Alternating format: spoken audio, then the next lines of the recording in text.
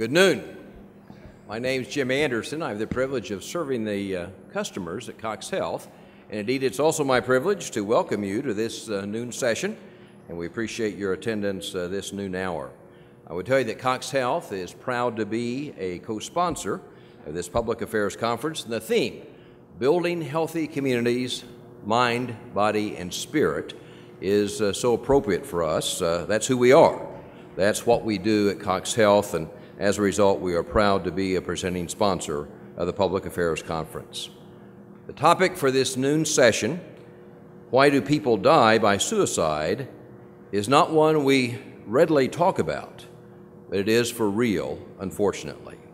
Hopefully, as you came in today, you noticed the Field of Memories exhibit in the front of Plaster Student Center, a special event related to suicide awareness.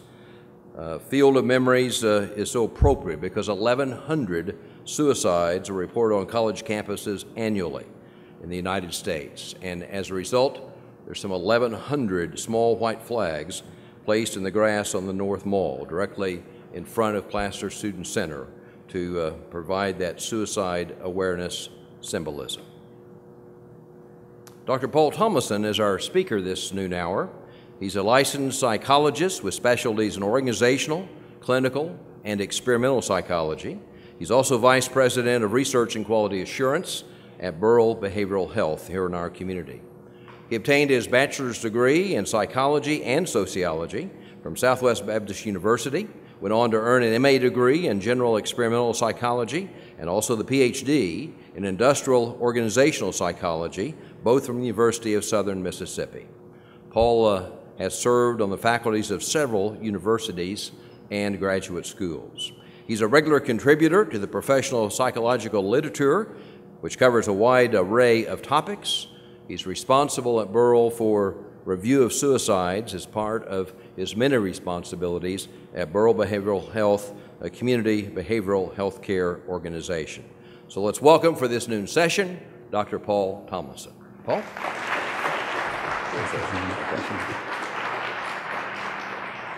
Well, hello. Can you hear me? Yes? Okay, very good. Thank you guys so much for coming out on a noon hour, a lunch hour, to talk about what is admittedly, oftentimes, obviously, a gruesome topic. As Jim mentioned, it's one we don't talk enough about, and in the next hour, I'm going to hopefully provide you with some new pegs to hang your understanding on, and some new understanding to hang on those pegs. Different ways of looking at suicide, perhaps, than you ever have.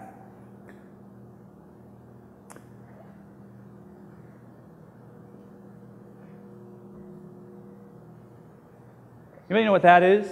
Anybody ever been there? That's the observation deck at where? Anybody know?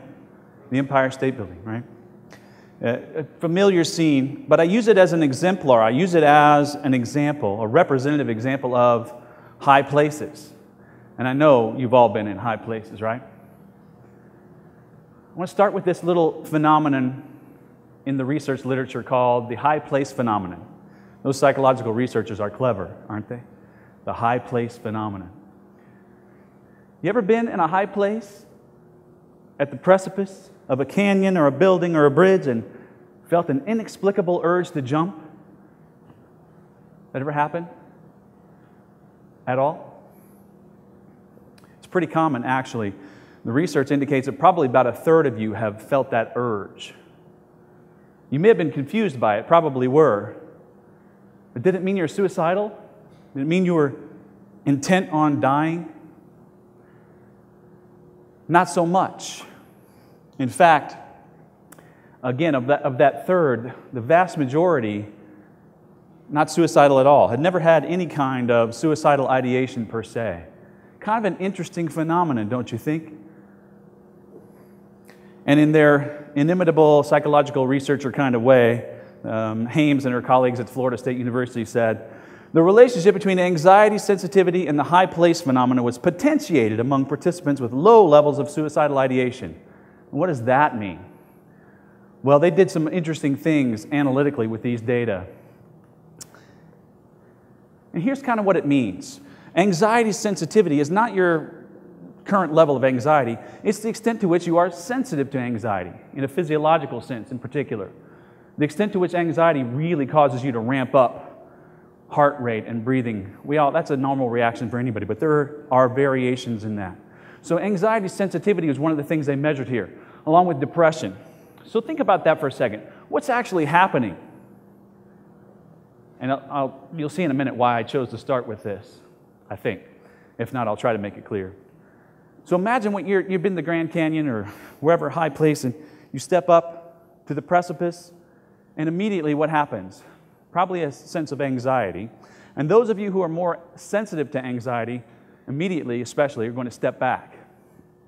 And yet, what's going on? You take a look, clearly a nice sturdy platform there. I wasn't in any real danger, but yet I stepped back.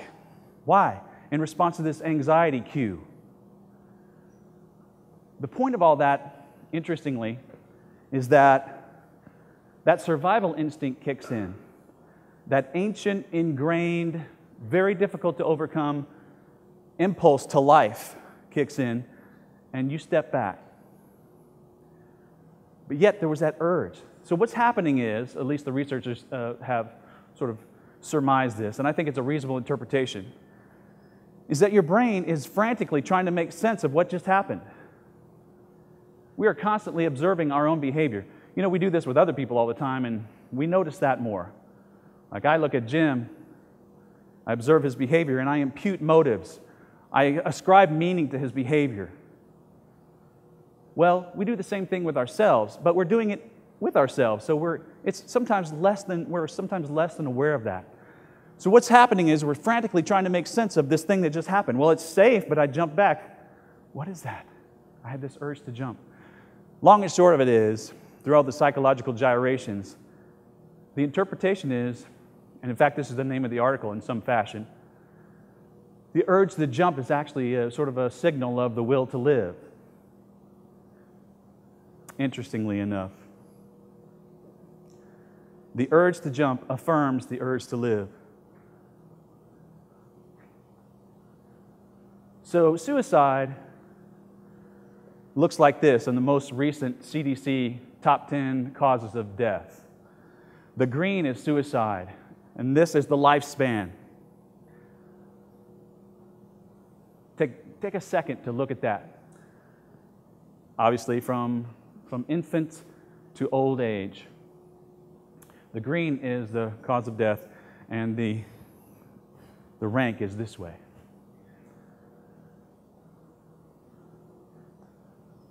Over 42,000 deaths by suicide in 2014, the last year for which we have complete numbers.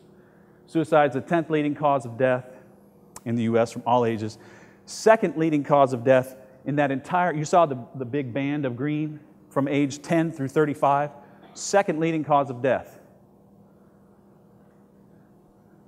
Suicide is 4 times as likely among males as among females, and yet oddly, females are 3 times more likely to make suicide attempts. Strange. Without boring you with a lot more statistics, although I reserve the right to come back to some of that.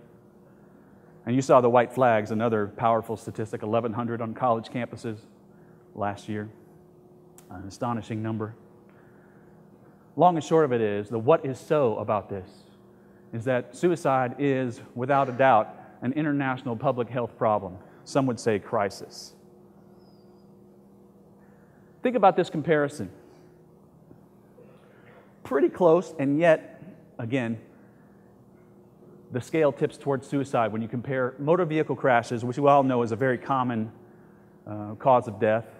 We're all inundated on your drive here, on your drive home, with reminders that motor vehicle crashes are dangerous and that they take lives. We have marquees on the side of the road telling us all manner of instructions about how we should drive and how we should not drive. We have rumble strips on the side of the highway that will jar us awake if we happen to start to drift over into the lane, right? We have airbags in our cars by federal mandate. We have seat belts much longer than that even. We have car seats. We have all manner of interventions in place, systemic and otherwise, to prevent us from dying in car crashes. And it's been a spectacular success, by the way. But given the fact that there are even more people who die by suicide than by motor vehicle crashes, it begs the question, why are we not talking about it more? And where are the analogs? Where are the equivalents to rumble strips and airbags and seat belts and public information campaigns? You do see some of that. We'll come back to that in a little bit. But it's a relevant question, I think. I'm going to launch into this a little bit as a mythbuster and talk about some of the most common mythologies surrounding suicide. And I think you'll find in yourself, as we're going through some of these, an impulse to argue with me. And you're welcome to do that later. And I find, as I kind of review these, which are based on some really solid research, I find that I'm arguing with myself a lot. And I'm challenging long-held ideas about suicide. And the reason it's important to dispel myths about suicide is that they oftentimes prevent us from having a meaningful conversation about it, from having a data-based, information-based, accurate description and discussion of suicide. It's way too important to give in to the myths. So let's talk about a few. And by the way, these are well summarized, and along with about 20 others, in Dr. Tom Joyner's book, Myths About Suicide. Tom Joyner is going to be, he's written a couple of books that they asked me if I had any books that I'd written on the subject. I said no, but let me give you two that I wish I had written, because they're the best things out there, in my view, on suicide. Those two books are Myths About Suicide and Why Do People Die by Suicide. Dr. Tom Joyner is a clinical psychologist at Florida State University who is uniquely qualified to be what I consider America's premier suicidologist. He's a clinical psychologist who also happens to be a survivor in the sense that his father shot himself in a van while he was in graduate school at the University of Texas. His maternal grandmother committed suicide. Or as my mental health first aiders would say, we don't say committed anymore because that's stigmatizing language, died by suicide. So he has, and what I really love, especially about Why People Die by Suicide, that first book of his that made his big mark, I think, is that he does the best job of anybody I've ever seen of weaving together research and clinical experience and personal experience into a whole that makes so much sense, and that I hope will change the way you think about suicide, whether you've ever considered it yourself or whether you know somebody who has or are intervening with somebody who has. So a few of these myths. Impulsivity. Suicide is an impulsive act, right? There's a lot of mythology surrounding that. It's just not so. In fact, as a psychological autopsy investigator, I can tell you, I don't think I've ever seen one that I would consider truly impulsive. When you look behind the scenes, pull back the covers, you'll find that almost always it's not anything remotely like impulsive, in the big picture anyway. A good example of that, an illustrative case, a TV reporter, a 29-year-old TV reporter in the Sun Coast of Florida in 1974. In a live TV broadcast, actually it was a broadcast about a shooting that had occurred at a local restaurant the day before. You've seen the type. You can turn on local TV and see those right now. She's doing that story. She does the, let's roll the tape. And it was literally tape in 1974. Let's roll the tape. Well, the tape jammed. And this is a direct quote upon the jamming of the tape. In keeping with Channel 40's policy of bringing you the latest in blood and guts, and in living color, you're going to see another first, an attempted suicide, upon which she reached underneath the desk, pulled out a pistol, and shot herself behind the right ear. Slumped forward, fade to black. She died 14 hours later at the hospital. How could she possibly have known the tape was going to jam? I don't know. Sounds awfully impulsive, though, doesn't it? It certainly was not. It looks like it, but it's not. Things are not always as they appear, and that's certainly true, perhaps most of all, with suicide. Here's what we know. She reported depression and suicidal thoughts for years. In fact, had attempted to overdose 4 years prior to that date. had covered a suicide story in recent weeks, and oddly, but not so oddly in retrospect, when talking to and interviewing the police officer, asked a lot of detailed questions about self-inflicted gunshot wounds. Told a colleague the week before she had actually bought a pistol and joked, of course, and I refuse to do air quotes, but in quotes, joked about committing suicide, dying by suicide on camera.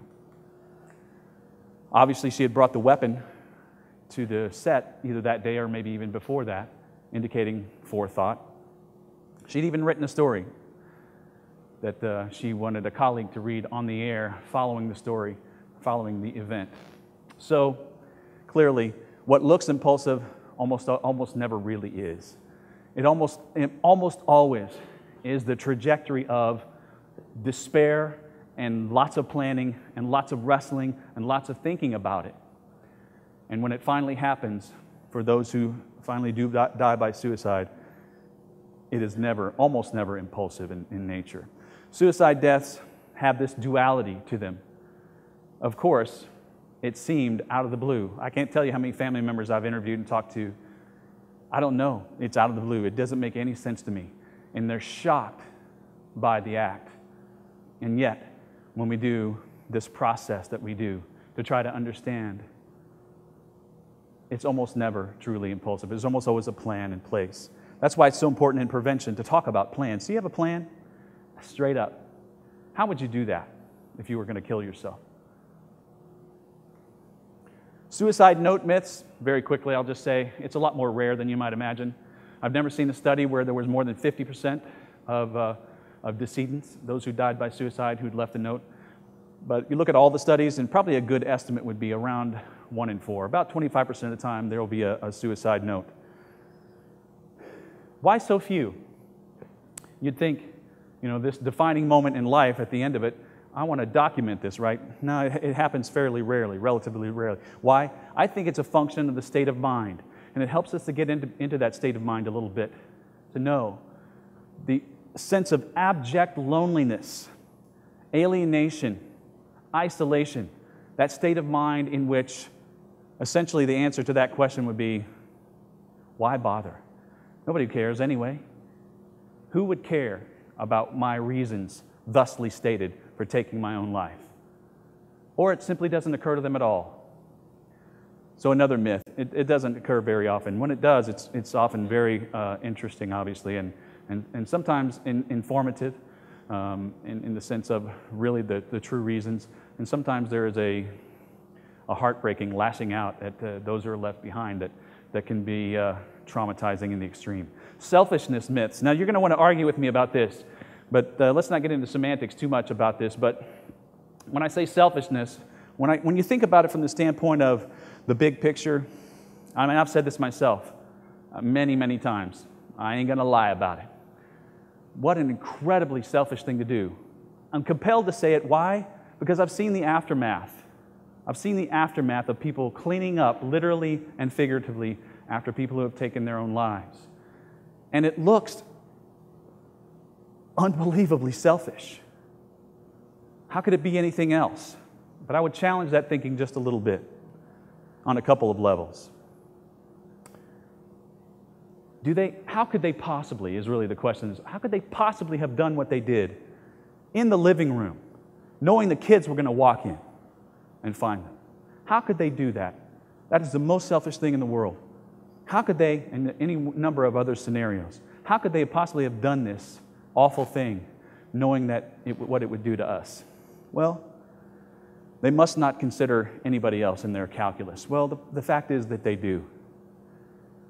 But the calculus of the suicidal ideator, the suicide completer, if you will, is such that when they do the math, them taking their life is worth more than them staying behind.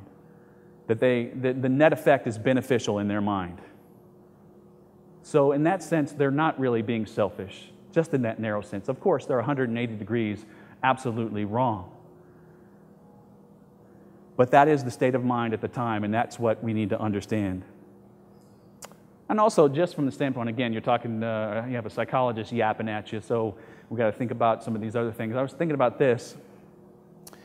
if in fact selfishness is endemic to, sort of inextricably woven into the act of suicide, shouldn't we find higher suicide rates among those who are more selfish?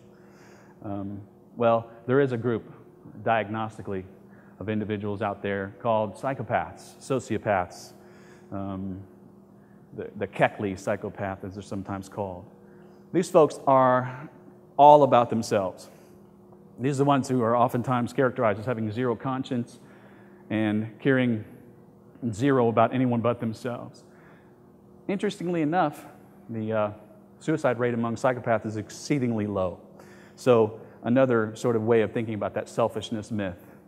And this is a hard one to get over, especially if you're a survivor, because obviously it feels like the most selfish thing that could have ever been done to you, for the one you love to have left you in that horrible way. But just a different way to think about it. Seasonal myths. We all have bought this one, right? I've been at Burrell almost 20 years. I came there when I was 8. And so every year I get a call from the local TV station, and they're doing a story on seasonal depression, right? And suicide and all that. It's actually, lots of folks are sort of contributing and perpetuating this myth. But actually, the holidays, the winter holidays in particular, is a trough in the rates of suicide. It actually peaks more like in spring and summer. Take a look at MSU's calendar around those months, and what will you find? I just saw the one out there scrolling, and it's really good now, but then it's like packed, right? Every kind of a possible gathering and an event going on. So I think, and this relates very directly to the theory I'm going to share with you, which is the best theory out there in my humble opinion, it also happens to be true, about why people die by suicide. This goes directly to it. That is belongingness, togetherness. I truly believe the reason those rates go down, literally, truthfully, around those holidays is that those are the times of, during the year, the most togetherness and the most opportunities for belongingness. Of course, there's that slice of folks who it just further sort of drives home their alienation when they're not invited or whatever. But the fact is, the opportunities are there. And so I think that's really a contributing factor to that. Suicide rates for college students are lower than their peers who are not in college, probably for at least some of that reason. That is the issue of belongingness. We'll come back to that. Slow suicide myths. This is another one that I bought in. When I was in college, there was a band called AD, and they had a song called Slow Motion Suicide. I've been singing it since I was 19 years old, one time or another. And I've used it, gosh, a friend or a family or a client, a patient, they're just committing slow motion suicide. They're just self-destructive. They have a death wish. Again, you might want to argue with me about this, but you know what? When you think about folks who smoke cigarettes, do drugs, drink too much, engage in unprotected sex, jump out of perfectly good airplanes, whatever. Are they really trying to kill themselves? No, not really. Suicidal behavior is characterized by a fairly clear intent to die. You think folks who are doing those, even the whole cluster of those kinds of things, really are trying to kill themselves? No, it's a much simpler explanation. It's Occam's razor, right? The simplest explanation is the best. They do it because it feels good and they like it. Whether or not it's contributing to their early demise is another question. But human beings are not really good at mediating long-term anyway. We're really pretty immediate kind of creatures. So this idea of slow-motion suicide is probably largely myth. And it really goes back to that thanatos energy of Freud. You remember from Psych 101, right? Freud's death wish? Not so much. So now I'm going to jump into Joiner's theory. Really important for us to understand. And it's, as most good theories, as simple as can be, at least on the surface. We're going to dive a little deeper, but basically, an individual, human being, is not likely to die by suicide unless they have both the desire and the ability to do so. Why is that important? Well, because bottom line is, those folks who are at the highest risk, they're at the precipice of actually dying by suicide, are the ones who have both of those. It's a competency model. There are certain things that have to happen to predict who is actually going to take that step and overcome that most fundamental of taboos and actually take their own life. So desire and ability are the two components. It looks a little something like this. I'm going to pre-stage it and I'll come back to it. I love Venn diagrams, right? And psychologists are in love with these kinds of models. And as with all things, it oversimplifies things a bit, but it's pretty good. And by the way, those of you, when you hear me talk about theory, there are many of you who are thinking, well, it's just a theory. Just a theory, just a theory. Just a theory is, we should, if it's a good theory, we should eradicate that from our language, because just a theory in psychological research, it means that theory, which is a model for explaining and predicting, has been rigorously tested in peer-reviewed research. And this is the best one there is, in my humble opinion, with respect to that. One of my great intellectual heroes, the social psychologist Kurt Levine, said, "There's nothing so practical as a good theory. This is a really good theory." So, two components are related to the idea of desire to commit suicide, and then one related to the ability.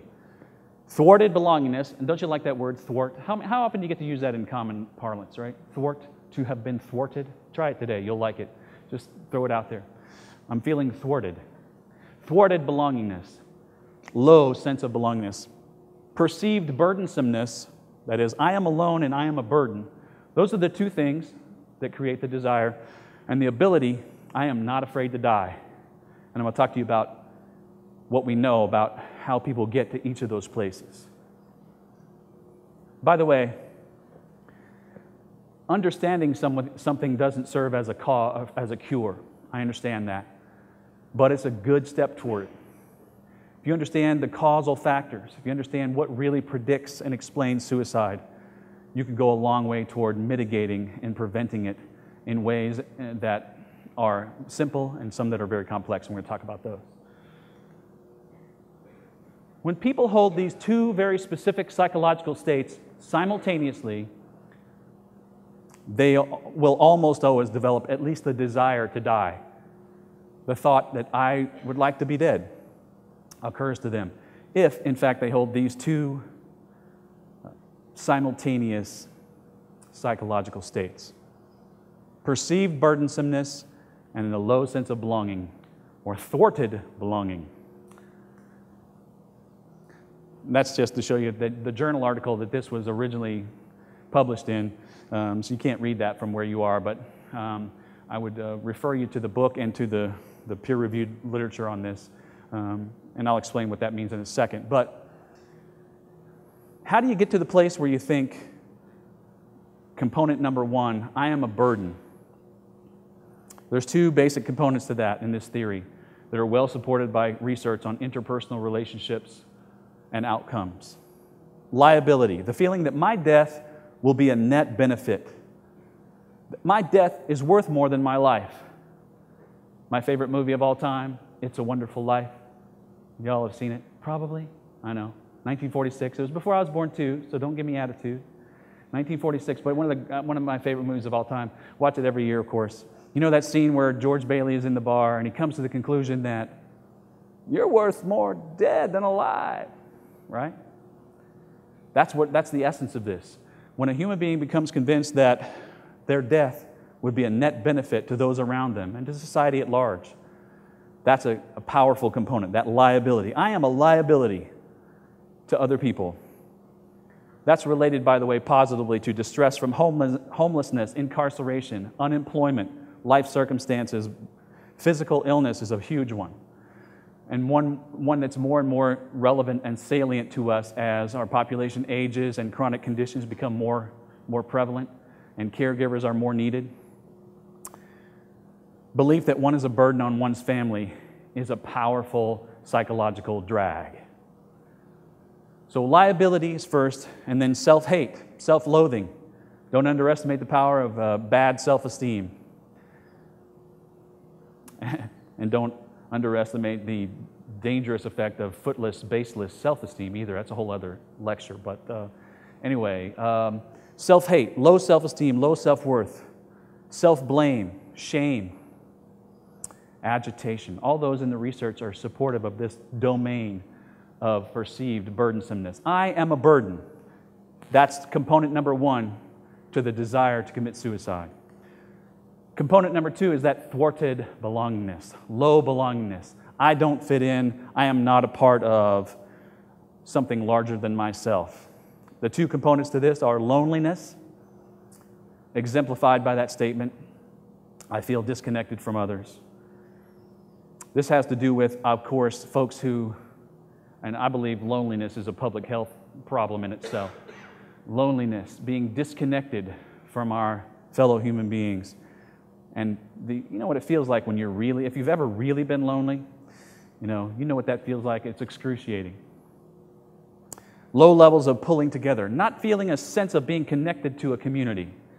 There's a reason why community is so powerful and why we harp on it so much. There's a reason why I sit on the board of the community partnership at the Ozarks. There's a reason why those of us who are interested in the public health solution or reduction of suicides ought to be working on building better communities, more inclusive communities, because that is a fundamental part of that second component of suicidal ideation. Thwarted belongingness directly related to those things.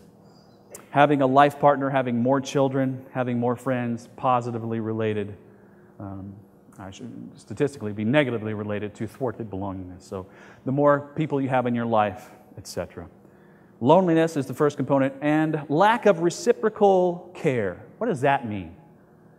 The great lesson of positive psychology, by the way, and psychology has been trapped in the deficit model since at least World War II, perhaps before, but thanks to Marty Seligman and some others, we're beginning to pull our heads out of the sand or other places and look at really what makes human beings what they really are, which is extraordinary creatures with unbelievable strengths. But this is one of them. The mantra, one of the mantras of positive psychology is simply that other people matter. And they matter more than you can imagine, probably. Well, until you lose one. And then you can imagine it very vividly. Here we're talking about, I have no one to turn to, and I have no one to take care of. I can't even tell you the number of times I've been in sessions with or looked at during the review process, looking at people who have a safety plan in place because they're expressing suicidal thoughts. At the number of them that said, I could never do that because my kids depend on me, because my mom and dad depend on me, because these people depend on me. That reciprocal relationship, having someone to depend upon and having someone depend upon you is a powerful relationship to belongingness. And the more, the better, my friends. Family conflict, childhood abuse, remarkably powerful. Adverse childhood experiences, incredibly powerfully related to that sense of belonging later, the thwarted belonging. The good news is there are so many ways in which we can fix that, begin to fix it at least. There are evidence-based approaches for beginning to move people beyond those traumatic experiences and allow them to connect in ways that they maybe never have before. And that's that. Burdensomeness and belongingness. If you have feelings of those that are intense enough and long enough, you're going to want to die. And you might tell somebody that. You certainly are going to think it. Maybe I really would like to. But does that mean you're going to? Not by any stretch of the imagination. Because why?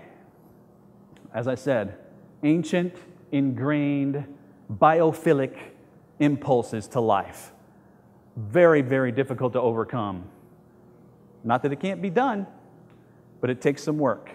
So again, the desire now should be, hopefully, is clear to you. What creates a desire?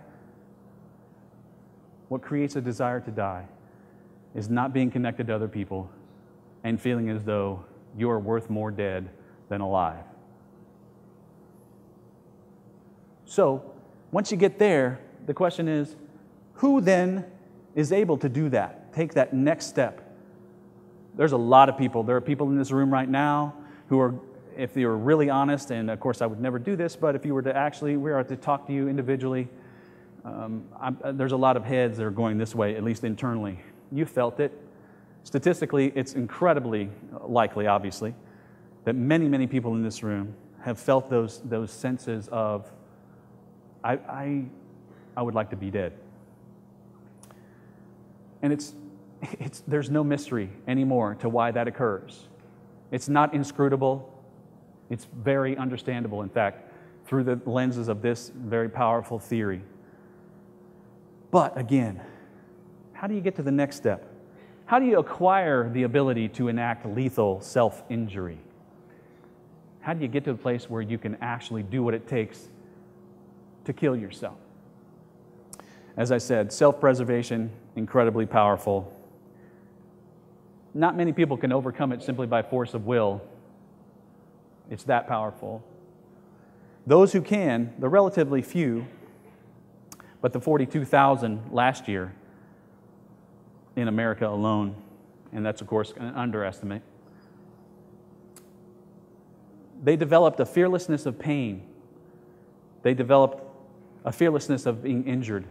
They developed a fearlessness of death. They acquired that through a process. It didn't just land fully formed in their minds and hearts. They developed it through a process, almost to a person, through experiencing, oftentimes repeatedly, very painful, traumatic, provocative types of events. So the acquired ability, lowered fear of death. You know what? Human beings have the capability to get used to all kinds of things. Many of you think, well, I could never be a mortician because there's no way I could. You know what? Pretty soon, working with deceased bodies is just going to work. It's a mailman taking a walk. You become inured to it in some fashion. You can get used to all kinds of things as a human being that you're obviously, when you look back at the trajectory, you can be surprised at yourself. How did I ever get there? But a lowered fear of death, elevated physical pain tolerance. Yeah, I've seen a lot of that one. And that comes by practice too, by the way. And I'll talk a little bit more about that when I talk about self-injury. Family history of suicide is a very powerful predictor. You have lived through and seen the aftermath, and the unthinkable is thinkable to you. You've seen it. Another chink in the armor, so to speak. Clustering and exposure to suicides, those cluster suicides that we sometimes see, the copycat suicides, repeated suicides in a community or a school, all of that. The more exposure we have, the more normalized it can become in some bizarre way. Combat exposure, folks who have been on the front lines, and if any of you have served in the military, thank you for your service, and God bless you. And please don't ever fail to reach out when you're experiencing these feelings, because through no fault of your own, obviously, you've become inured to death and suffering in a way that is fairly unique, obviously, to combat soldiers. So exposure to combat, exposure to law enforcement situations that involve violence and shootings and all that. And again, it rears its ugly head. Childhood maltreatment. I know those people who are awfully resilient in their 40s and 50s and 60s who know, you can't break me. My dad tried when I was 6. Some people go that direction, some people go the other. And it creates a vulnerability. But nonetheless, either way you go, it lowers the threshold for, and it improves in some fashion your acquired ability to enact lethal self-injury. Once again, desire and ability to commit suicide. I hope that makes sense, and I hope it at least suggests to you some of the things we can do and say to begin to intervene when we feel someone is, in fact, suicidal. I'm going to move on to another method. We use this in what's called the psychological autopsy investigation, developed by the American Association of Suicidology. And if Joyner's model didn't do it for you, although I hope it did, because I think it's so powerful and it's such a a wonderful way of making sense of what sometimes is inexplicable. So I hope that made sense, and I highly recommend those books. But here's, for those of you who are all about the acronyms, the American Association of Suicidology has, and this is also literature-based, based on good research. There's a technique, a tool that they have for assessing both on the front end, that is, those who are at risk of suicide, and trying to explain or understand why those who have completed suicide, died by suicide, which factors kind of contributed to that. And it's called, Is Path Warm?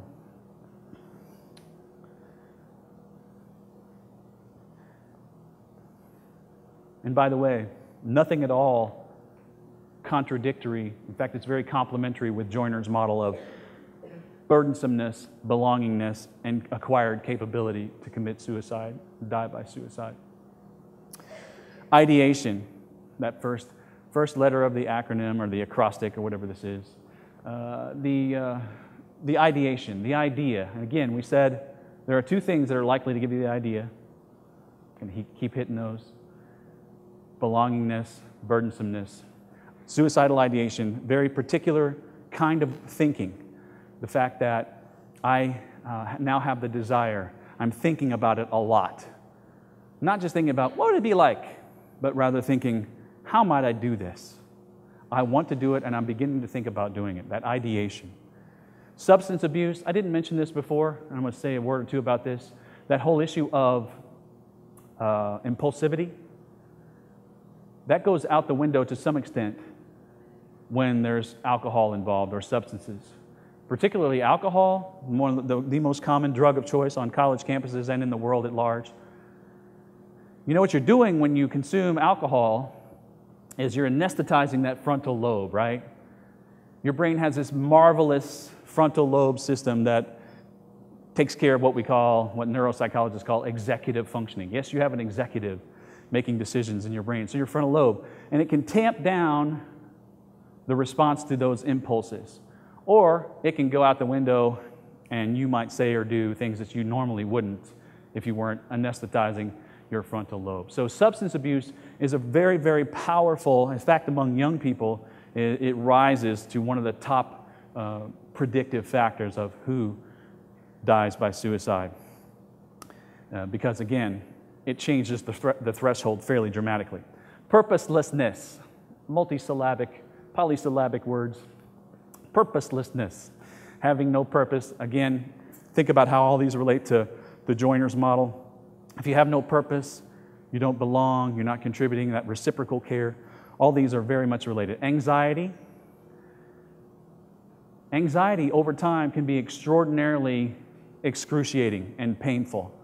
If you've ever just been anxious and worried for a long time in an intense way, you know, sometimes you just want that to stop, and you'll do whatever you can to make it stop. And those who are prone to suicide sometimes do it by stopping everything. Feeling trapped, we've heard many examples of this when we do investigations. People feeling like they're trapped, financially, trapped relationally, trapped in any number of ways. Trapped spiritually, those who are convinced that someone convinced them that God hates them and they're going to hell, they're trapped for eternity. Might as well go ahead and get there. I mean, those kinds of things. Trapped feelings. Hopelessness. Tim Beck and Ed Schneidman, this was sort of the stock in trade for suicide theory forever until Joyner came along, I think, and put a finer point on things. Hopelessness is definitely related to suicide, but it's a little more broad and general than the kinds of content that we're talking about, the kinds of thinking that we're talking about. Hopelessness. There's an anatomy to hopelessness, I would tell you, and that's scientifically based as well. And Marty Seligman, that wonderful book called Learned Optimism, and a wonderful book called Authentic Happiness. You can learn a lot about the anatomy of hopelessness, and there is a psychological anatomy to it, so to speak. Hopelessness, feeling as if nothing is ever going to change. Very powerful predictor. Withdrawal, social withdrawal, of course, warning sign. Being angry. There's no question that sometimes suicide is an expression of anger against self or against others. That's a relatively small proportion, but it certainly does happen. Recklessness, beginning to take chances that one never took before. put together this constellation, especially again this last one, mood changes. They just don't seem like themselves. They've been dispositionally sunny forever. In the last few weeks, they've been sullen and withdrawn and irritable or whatever. So any of those mood changes for somebody that you care about should be taken seriously. Sometimes there's a fairly benign explanation for it, and sometimes not so much. Is PATH warm? It's a nice tool, and again, American Association of Suicidology, you can go and learn more about that, but it is a good mnemonic device to remember some of the factors that you should think about in yourself or in someone that you care about in terms of, is there an elevated risk here? Last few things I'm going to talk about. Indeed, 9 out of 10, 90% of people who die by suicide have a diagnosable mental illness or mental health problem. And that's probably an underestimate. You might say that the other 10% at least had a sort of sub-syndromal, if you will, sub-threshold disorder of some kind. Almost everybody who dies by suicide has a diagnosable mental illness. What does that mean? You're like, duh. Well, we live in a culture that still, despite some really significant advances, still stigmatizes mental illness in ways that are shameful and counterproductive and heartbreaking. But the fact is, almost everybody who dies by suicide has a diagnosable disorder, and those are the big ones. Major depressive disorder, bipolar disorder, especially during the depressive phase. Alcohol or substance abuse, I asterisk that because that's primary among younger folks. Schizophrenia and personality disorders, in particular, so-called borderline personality disorder. Fact is, 9 out of 10, but only 3 out of 10 who died by suicide received any mental health services in the year before they died. And again, that's tragic beyond belief. So clearly, to put a finer point on it, to state the obvious, early detection and treatment are the keys to saving more lives. This is an outgrowth of the National Suicide Prevention Initiative that has been in place for over 10 years and has gotten re-upped in the last few. This is a resource that I would like to make sure you're aware of. 1-800-273-TALK. This is a crisis line, 24/7, free, obviously. And the nice thing about it is they are connected to a network of local crisis centers with trained individuals who can help connect people to appropriate services, who can raise that number, hopefully, from 3 to much more, and lower that number of those who obviously who die because they didn't get treatment for their mental illness. There are effective treatments waiting just outside the door. The MSU Counseling Center, they have the nice sign up there out by the white flags. They have people trained there who have been trained to help you, to help people who are thinking about suicide, planning suicide, to change their minds in the most fundamental ways, change their minds for good. And again, the tragedy is for that to be there and not to be used because it's there. Prevention of suicide. I mentioned rumble strips and airbags and guardrails and all that. What are the analogs? What are the equivalents of that for suicide prevention? Well, there are a lot of them. Mental health first aid, I'm going to talk about that. I'm a proud new instructor as of December. I got certified to do mental health first aid trainings. It's a day-long thing. I just did one on Tuesday down in Branson with about 15 people on youth mental health first aid. I'll talk more about that in a minute. That's part of a national effort, and Missouri can be very proud. You can be very proud to be in Missouri, which is one of the 2 states that worked with the folks from Australia who began this whole process and this product, this approach. And Missouri's been right in the middle of it. Access to mental health treatment. That is a fundamental suicide prevention strategy, of course. Means restriction. Why don't we have guardrails at the Golden Gate Bridge? I think they're actually doing that now. Lots of people die at the Golden Gate Bridge. There's some fascinating stories, by the way. Look it up. Fascinating. And very few people have survived it. But those who have, to a person, you know what they say? I knew I made a mistake as soon as I went over. to a person. Means restriction, getting guns out of the house. I mean, I just dealt with this yesterday. We know there are guns in the house. You need to get them out. Your son is thinking about killing himself, and do not keep a gun in the house. Restrict his access to any means by which he can take his life. So that's a very basic public health approach. Hotlines and support, I mentioned 273-TALK. There's a 1-800-SUICIDE. There's crisis text, crisistextline.org for the texting generation. It's actually staffed by volunteers. And look that up if you have an interest. Burrell Crisis Assist Team is available 24/7, 761-5555, 1-800-395-2132, www.hopeline.com. There's a lot of resources out there, telephonically, telehealth, online, by text. There's no lack of support and there's no lack of intervention available if we can just get folks to access it. QPR, built on the CPR model, easy to remember. Question, persuade, and refer is a very powerful suicide prevention model that you can get in. You can do the training in schools or in workplaces. Very powerful, simple technique. It empowers people to interact with others and to say, are you doing okay? Are you thinking about killing yourself? Persuade them that they need to get help and refer them to appropriate treatment. It's a really nice buttoned up model. What they have in common, by the way, with mental health first aid is that it gives you a set of tools and empowers and emboldens you to be able to talk to people about things that we normally don't talk about because they're just way too personal.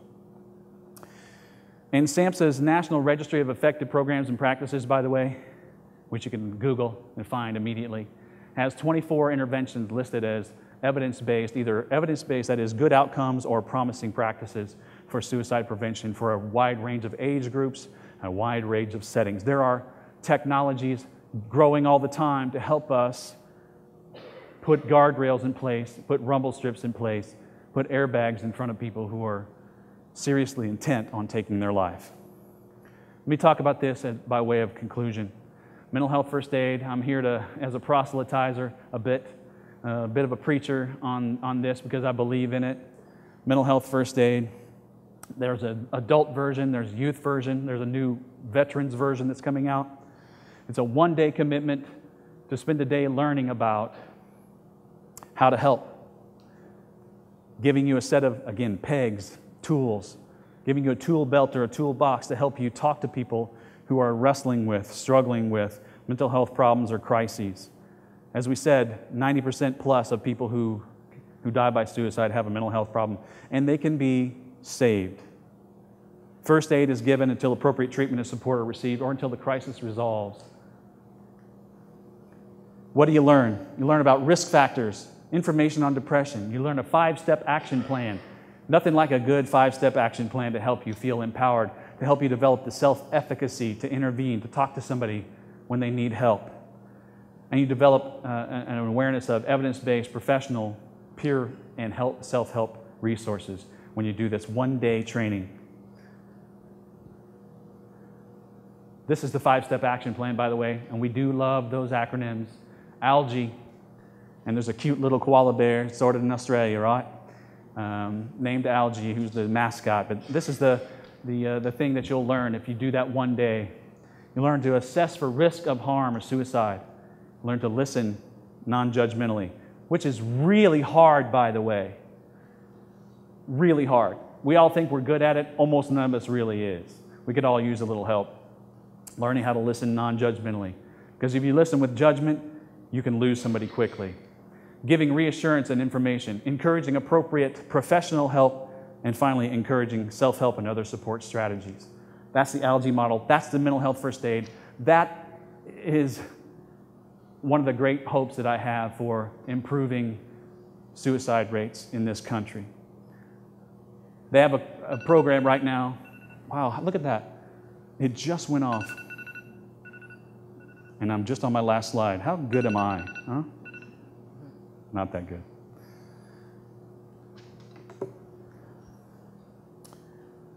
So they have a new campaign that I'd like to make you aware of. And again, I am here to, in some fashion, encourage you to become involved in this. the National Council for Behavioral Health, Missouri Department of Mental Health, Maryland Department, they're doing a campaign called 1 in a Million. So there's 500,000 folks in America that have already been trained as what we call mental health first aiders. We want to do 1 million folks by the end of next year. So check it out, mentalhealthfirstaid.org, and go be 1 in a million and save a life. Thank you very much.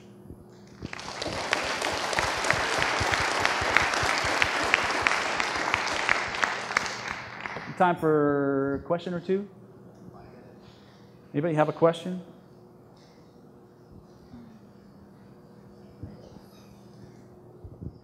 Hi, so I have a friend who he doesn't want to get treatment, but it's also because he doesn't have health insurance. How should he go about getting treatment for that? You said he doesn't want to get treatment? He's kind of like telling me that he doesn't want it, but at the same time he mostly can't afford it, and that's the biggest reason, but a smaller underlying reason is just that he simply doesn't want it. So you think the reason he's not getting it is because he can't afford it or doesn't have a way to pay for it? In that case, make sure he calls Burrell Center. Okay. Make sure we are the Community Mental Health Center. We have ways and means of getting treatment for folks who are indigent, who have no way of funding it otherwise, and for helping them get enrolled in whatever benefits they can get if they're not. So, and we have a free clinic. In fact, it's staffed by doctoral level, pre-doctoral level psychology interns, and we have a whole support network. And so, please refer them to us. Have them call me. Where is that clinic at? What's that? Where is that clinic at? Burrell Center. We have a variety of locations, but our main location is right across from Cox Health, down south on East Bradford Parkway, where all the goose and all the geese are. All right, thank you. You bet.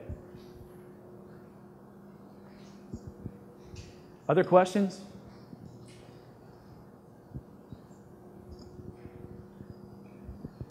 Hi. Just recently, a month ago, a family member committed suicide in our family. And he was older. He was 65. We hear a lot about what youths are triggered. But what leads to a person who has family, children, grandchildren surrounded to make that decision? I don't think I heard the question. What was the last part? What leads a person who has so much around them, that has the support system, who has children, who has grandchildren, who has a good job, who has a marriage, who has a life, all of a sudden, I mean, we came to find out that it wasn't nearly as all of a sudden, but what's different, because we hear a lot about youths and what triggers youths to make that decision, but somebody that's lived for 65 years to make that decision. Yes. Thank you for the question, and obviously I hear the emotion, and that's the thing is, the rate looks like this across the lifespan. It's going up and up and up. And you know that piece about burdensomeness? The older folks get, and it can look like they've got the world by a string, and they've got everything in the world going for them, they have all this support. But really, again, what's going on between their ears is that they've convinced themselves, almost always, that they are a burden. And so that's, again, that, as I said, understanding doesn't serve as a cure, but my God, it serves as an excellent entry point into talking to them about that, and doing what we can to assure them that, there's no place else I'd rather be than right here with you, right by your side, taking care of you. This is the joy of my life, being with you. And I don't know what his circumstance is, but I can tell you for sure that the older we get, and that is the highest rate, by the way, per 100,000 population, is males over 60 or so years old. It's about 39 per 100,000. It's the highest rate of all males in that range. And it's a function of the developmental phase of life in many cases. Males are raised in this culture, of course, from the time we're this big, to be strong, to take care of. And the moment we begin to think about that, turning that corner where all of a sudden not only are we not taking care of the people in our lives that we've been entrusted with, it's how we feel oftentimes, but we are now a burden on them. That is such a fundamental shift psychologically that can be quite shattering. But the thing is, I can tell you, those people, we can help. Psychologists can help, physicians can help, support. Once you know what the issue is, once you know, you can help. You can change, you can begin to move that needle with respect to their feelings of belongingness and burdensomeness. Fix those two, and it doesn't matter how comfortable they are with lethal means. Those are the things we have to work on. Thank you very much. Thank you kindly for your attention, and I wish you well.